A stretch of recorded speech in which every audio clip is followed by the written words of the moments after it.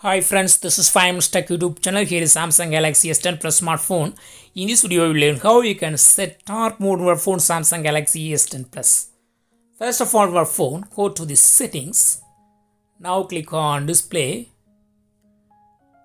Click on dark mode here and be directly applied. This mode will be useful for using your phone in low light or night time. And I go to the same settings, display. And also you can schedule dark mode.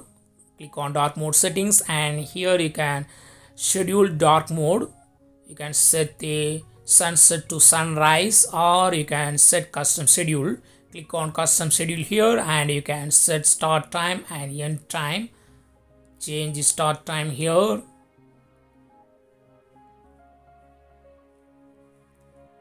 Set it and click on done and click on end time. Here you can change end time and click on done.